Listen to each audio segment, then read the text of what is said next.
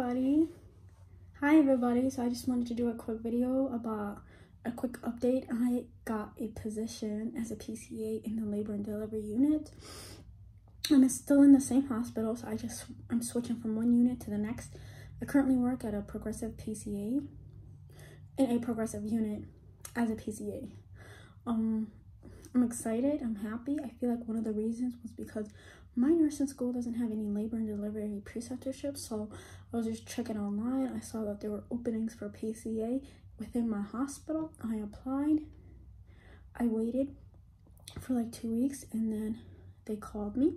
I did the Zoom interview. Thought I didn't do good because I was too anxious, and then I stumbled on some of my words, and then I got the call 3 weeks later. I accepted the position. It's 0.5, so just 20 hours in 1 week and then 20 hours in the next week.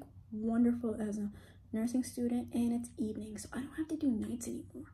I could sleep in. I'm gonna miss my unit. I love the nurses there, love my coworkers, learned so much from there, love it so much, but I think it's time for me to move on and try another field and see how it is.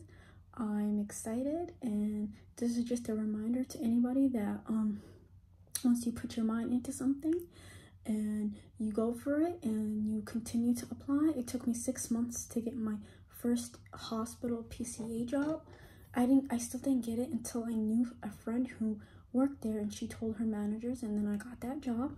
And now look at me, I'm actually going for something else that I have interest in. I'm interested in maternity health and OB, and that's a stepping stone. I'm starting off as a PCA, and in the future, if I love what I do, who knows, I might get hired on that unit as a postpartum nurse or as a labor and delivery nurse, as a nurse to the mom and baby.